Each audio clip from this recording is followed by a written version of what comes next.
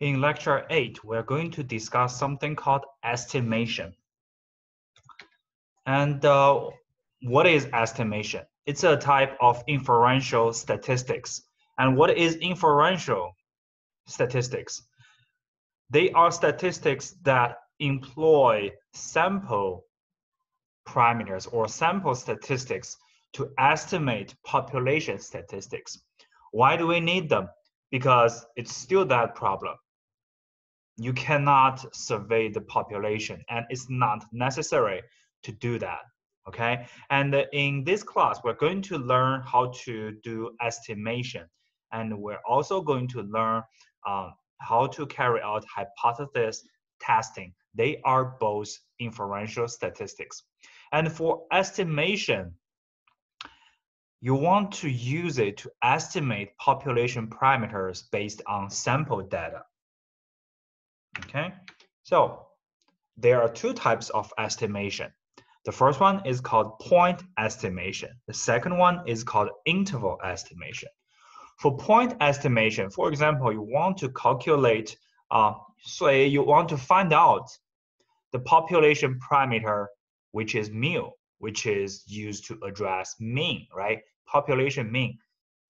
But like I said, it's not possible to get mu directly and accurately. So we use a point estimator X bar to say, to represent population mean, which is mu, right? So here, because your X bar is a specific value, it's a point instead of an interval.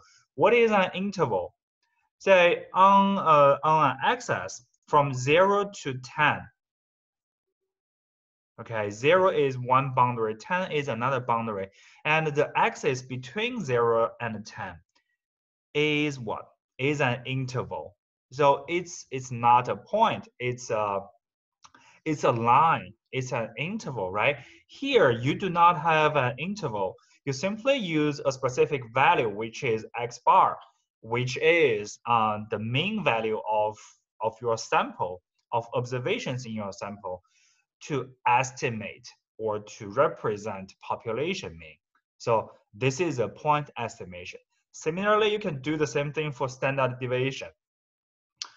You want to estimate population parameter sigma, which is the standard deviation of the population. And you don't have it, but you can always collect some observations and form a sample and use the sample standard deviation S to represent population standard deviation. But this is a very, say, arbitrary, not arbitrary. This is just a process of violence. See that? You simply say that, okay, I don't know mu. I would just use X bar to replace mu, right? I don't know sigma. I simply use S, which is the standard deviation of my sample, to replace a population standard deviation, which is sigma. Of course, you can do this, but when you are doing this, you simply assume that population mean equals population mean equals sample mean. Population standard deviation equals sample standard deviation.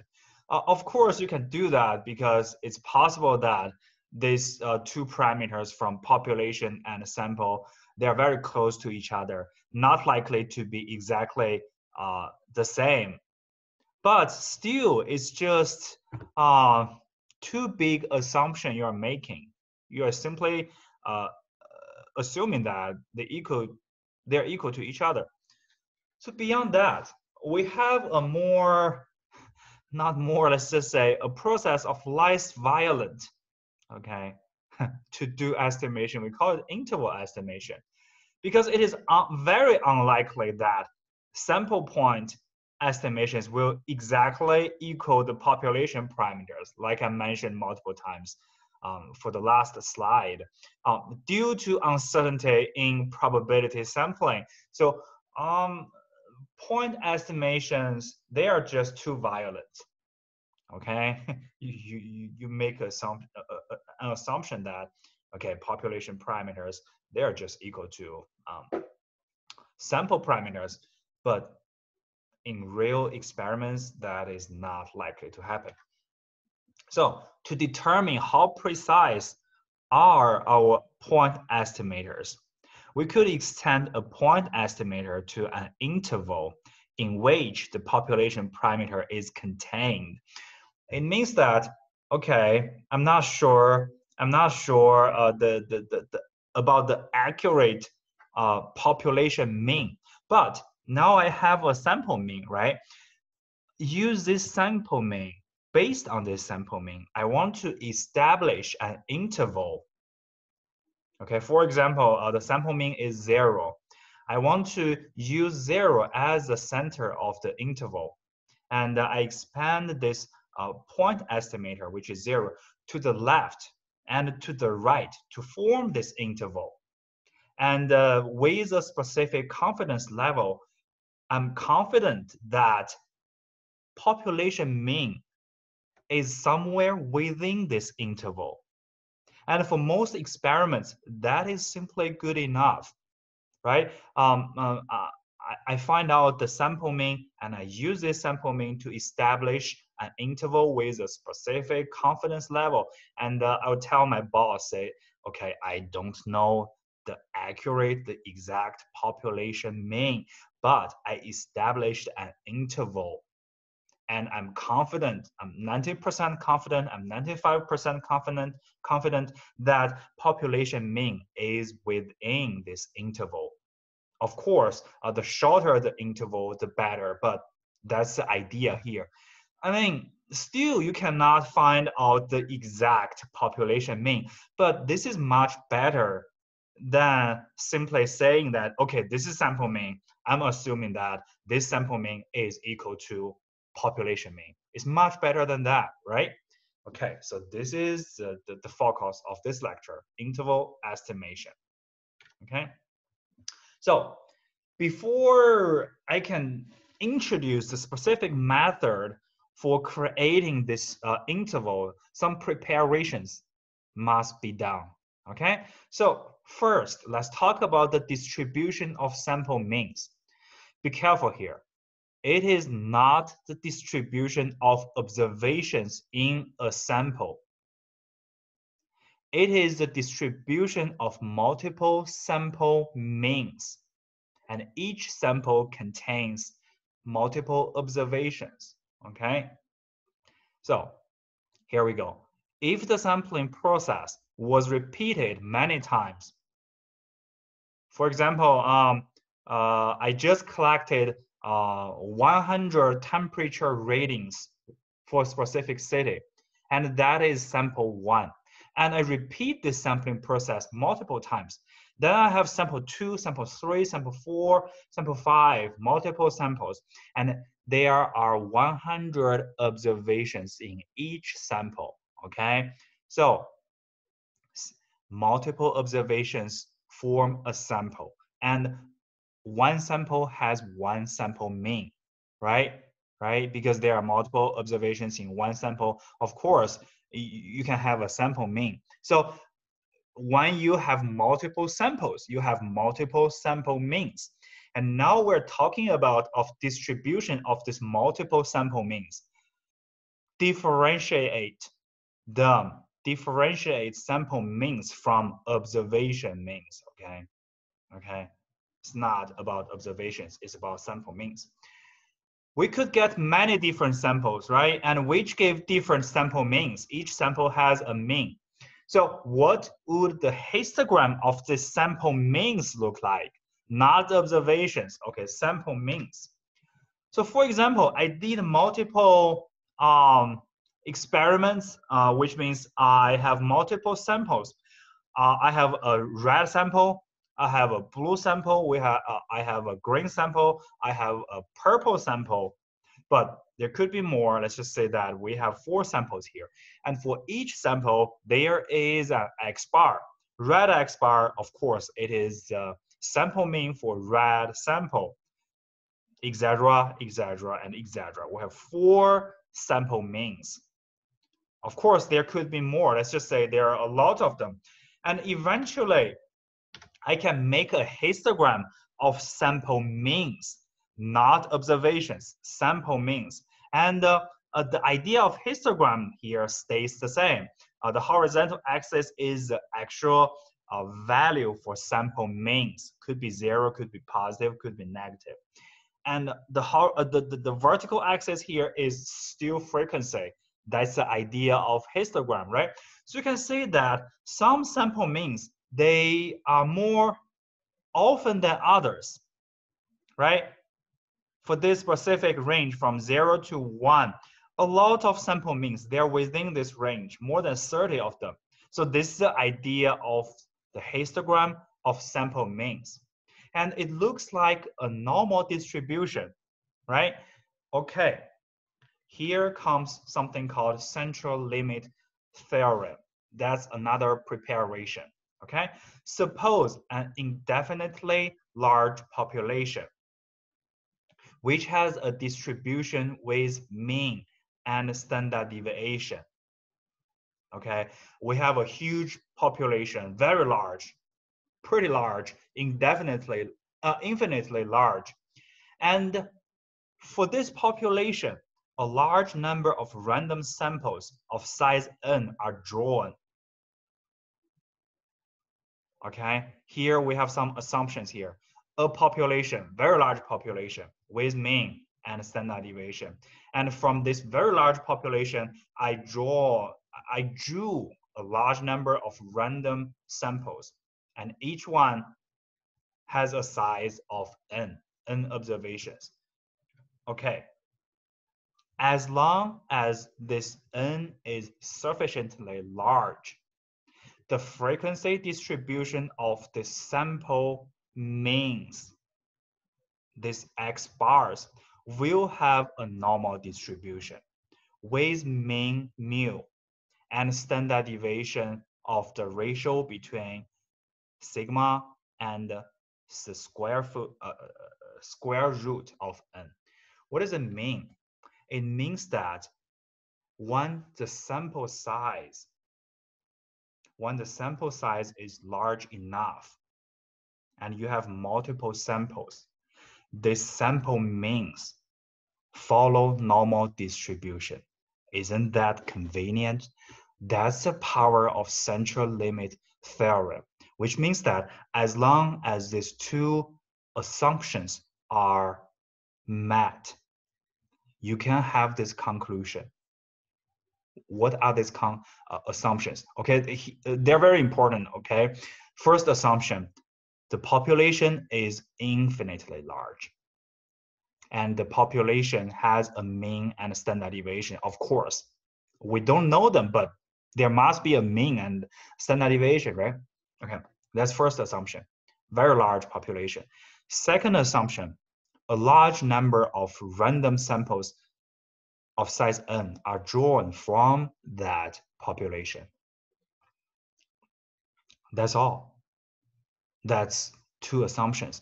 As these two assumptions are met, we can say that as long as this n is large enough,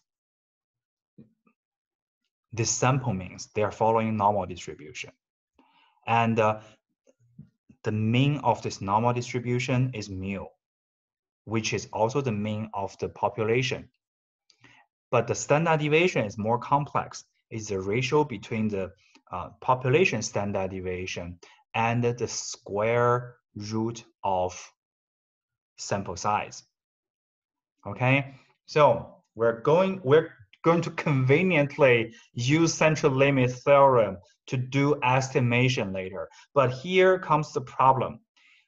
We still have a problem here. As long as n is sufficiently large, how large is sufficiently large? Usually 30 is the threshold. As long as n is equal to or larger than 30, central limit theorem can be used. Okay. It's very powerful. Okay, if you're confused, repeat this part of the video multiple times to figure out what it means. It means that as these two assumptions are met, we have this convenient conclusion about sample means. They are following normal distribution. Normal distribution is something very convenient because it's straightforward to describe with a mean and standard deviation. Okay. So this is the histogram I showed you in the last slide, right? It's a histogram for sample means, X bars. And as long as n is large enough, like I said, 30 or more, then we can simply use this normal distribution to represent all those histograms. Okay, isn't that convenient? Okay, you can use one simplified distribution, normal distribution, or later I will show you even more simplified standard normal distribution to address any data set that can employ a central limit theorem. Okay. So on the right side, we have the PDF for normal distribution, right? So the horizontal axis, of course, it's X. It's X. But here, more specifically, it should be, let's just say X, because this X is not for observation. It's abstract. It's for this function fx, okay? But yeah, here we have the normal distribution to address this histogram. So the central limit theorem only applies to sample mean, okay, not for other sample statistics. The original population does not have to be normally distributed, right? This is even more convenient. As long as the original population is large enough, I don't even care if this population is following normal distribution or not. No. And generally, a sample size larger than 30, I mentioned this before, right, could be regarded as sufficiently large so that the sampling distribution of sample means is approximately normal distribution. Okay, so the rest of the class, at least for this lecture, let's just be conservative a little bit. At least for this lecture, we accept the assumptions for central limit theorem, which means that we accept that if there are multiple samples, this sample means for these multiple samples, they are following the sample means they are following normal distribution. Okay, now let's talk about confidence interval. Preparations are done. Okay, the central limit theorem states sample means follows a normal distribution when the sample size is large enough. This is the summary of central limit theorem. We could use this property to estimate the probability that the true mean lies in an interval about the sample mean. How to do that? First, let's just say the probability is called confidence level. Confidence level. And it is denoted by 1 minus alpha multiply 100. So usually alpha is equal to 0.05. If that is the case, 1 minus alpha multiply 100%, what's the result? 95%. If alpha is equal to 0.1, then the result is 90% confidence level, right? If alpha is equal to 0.01, then the confidence level is 99%. Okay, and we want to find out this interval. It is also called confidence interval. Okay, and like I mentioned before, we will just make this even more simplified. Beyond normal distribution, we have standard normal distribution. And let me review this. In standard normal distribution, you have to what? You have to convert actual values to z-scores. And here, since we're talking about sample means, in order to address the distribution of sample means using standard normal distribution, you have to convert sample means to their z values. Okay, and the convenient part about standard normal distribution here is that when you assign a specific alpha value, for example, alpha equals 0.1, it means that the confidence interval is 90%. Let me get back. Okay. Sorry, the confidence level is 90%, right? Confidence interval is something we want. We want to find out. So if alpha is equal to 0.1, then the confidence level is 90%. So 90% confidence level means that the left side of the mean accounts for 45% of the whole area under the curve. The right side, 45% of the whole area under the curve, which is the shaded area, or the area marked by red. So if the red area is account for 90% of the total area under the curve, what is the left tail accounting for? Is it 10%? No, it's 5% because there are two tails, one tail to the left, one tail to the right. So to the left, this empty area, this empty region is accounting for 5% of the total area under the curve. Similarly for the area to the right. Okay, and okay, this blue area is accounting for 5% of the total area under the curve. This is very important, okay, because we're talking about a two tails issue, one tail to the right, one tail to the left. Okay, and this area is approximately 0.05.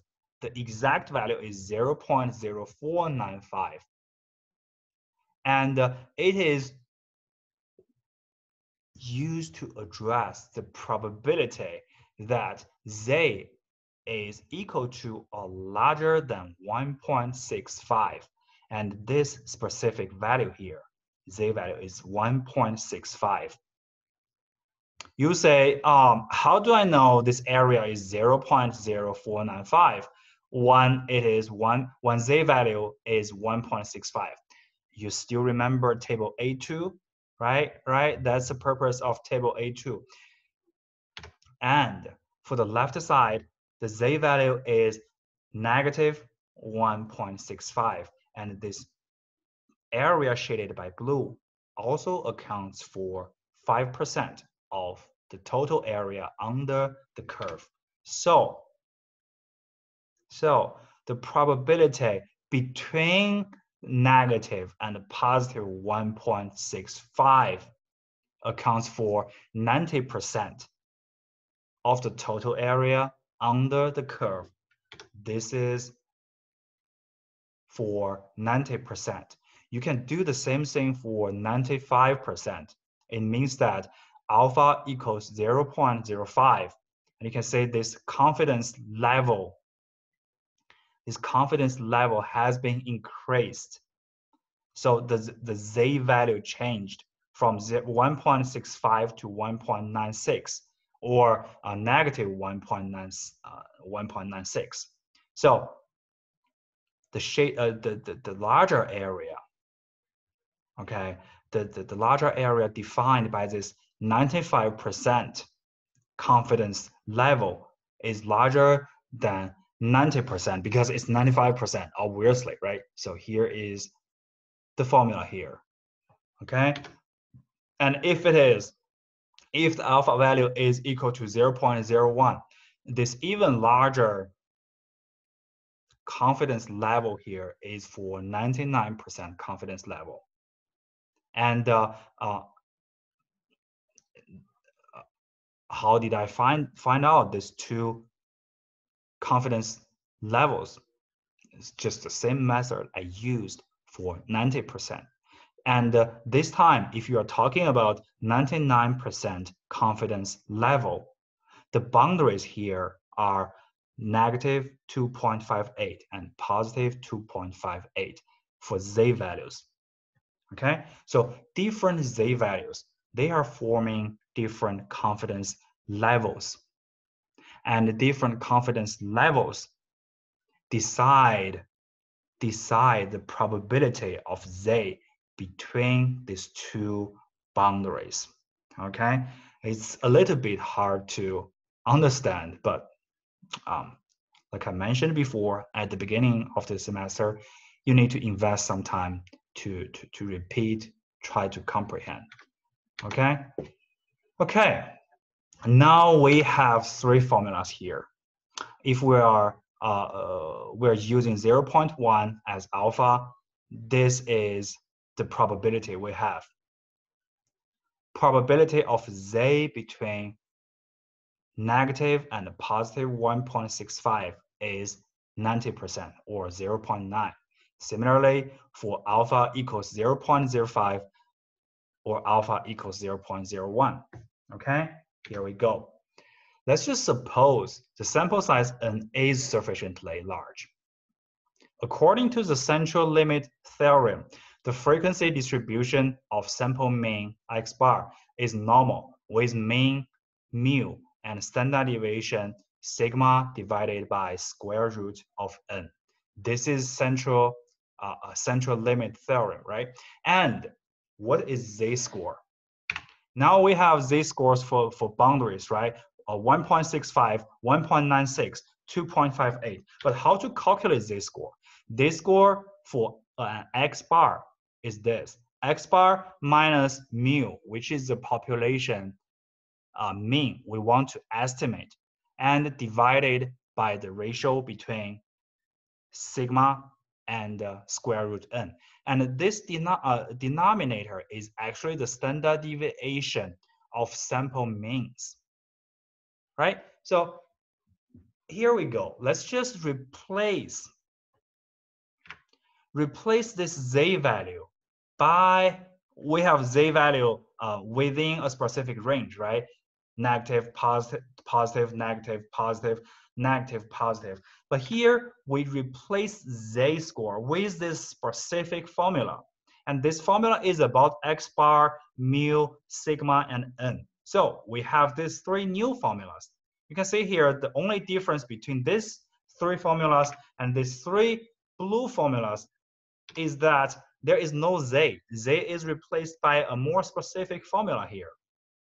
Okay, okay, still following? If you do not follow, try to go back a little bit and come back and come back. So okay, let's continue.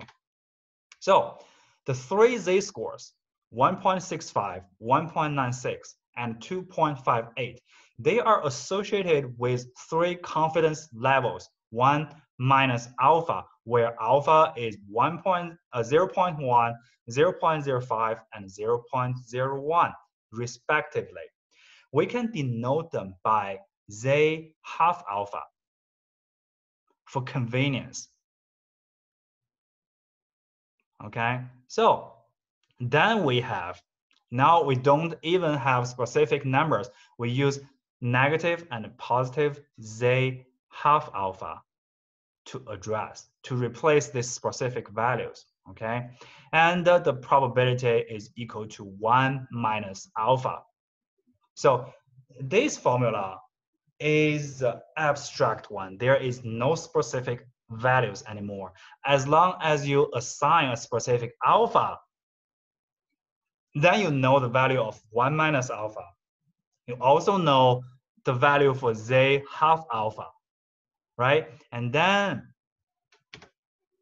you want to find out the mu value, okay? Okay, so what happened here? You simply convert this formula about X bar, mu, sigma, and N to a formula only about mu. It's actually mu itself. You simply use fundamental principles for equations to move sigma, n, and x bar to the left side and to the right side. Okay, I will just skip that process and give you the result. So still remember the purpose of confidence interval? We want to find out an interval for population mean based on sample mean, right? Here is your method. Mu is what? Mu is population mean. According to this equation, the population mean should be larger than the left side, should be smaller than the right side. So the interval has been established. As long as you can find out the left side of the formula and the right side of the formula, boom, you have the interval. And the mu should be larger than the lower boundary or the left boundary of the interval and smaller than the right boundary of the interval. So next, how to calculate the left side and right side of the formula? As long as you have x bar, as long as you have z half alpha and sigma and n, then you have it.